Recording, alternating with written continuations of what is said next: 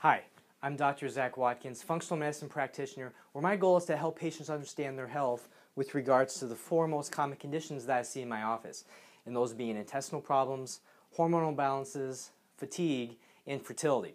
And what I want to do today, and I'm going to start a short video series explaining, right there, 3 stages of adrenal fatigue, we talk about this all the time in my office when we go over test results and things like that.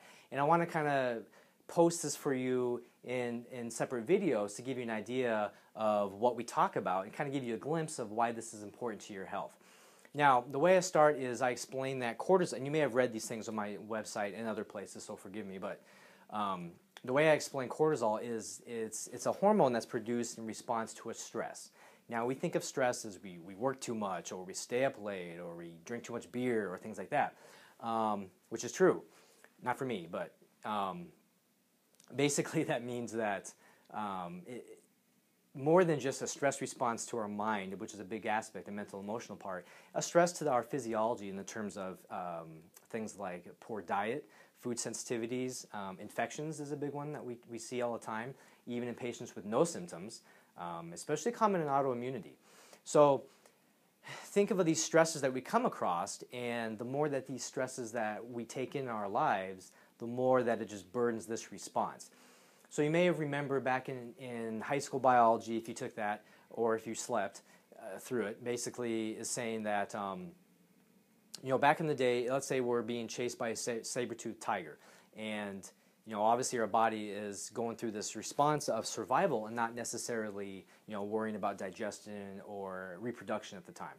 So as our body releases blood sugar for energy and we run away to save ourselves, we get this heightened output of stress hormone cortisol, and then when the threat is gone or disappeared, things calm down. And that's a good response.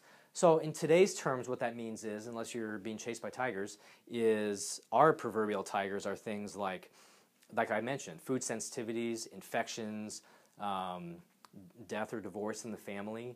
Children can be a major stress, good stress, but also bad. Women going through childbirth is a stress. It's a good stress, but mentally, physically, physiologically, it's a big stress on them.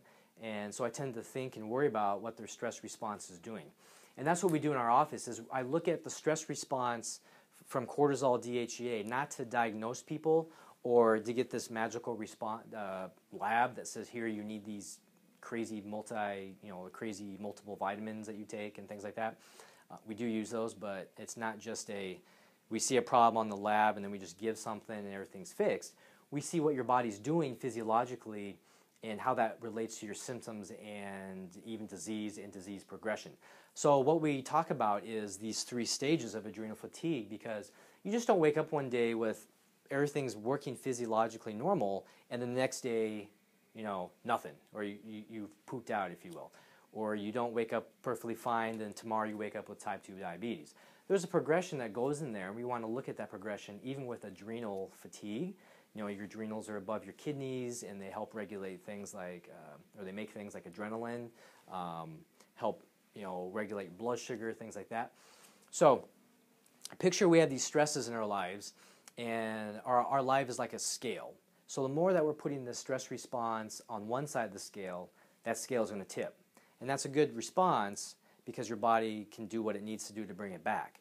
The problem lies is where we keep putting stuff on that scale and we keep dropping and we get stuck and we pile more on and we go through life and pile more things on.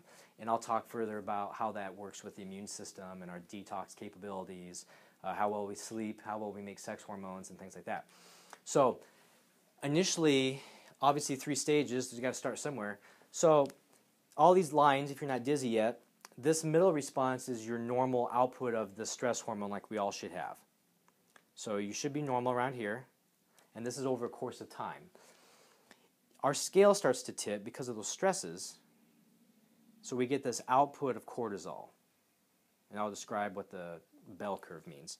So the output, your body's responding by releasing more to deal with those stresses, and that's, again, a good response. We want that because that's a good kind of check and balance for us. The problem lies is where, like hitting your foot to the gas, you forget to let up, and you just go and go and go, and you slowly run out of gas. and the car kind of slows down. Same with you.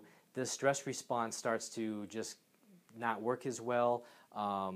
It proverbially poops out, I guess, and you're not getting a correct response as normal.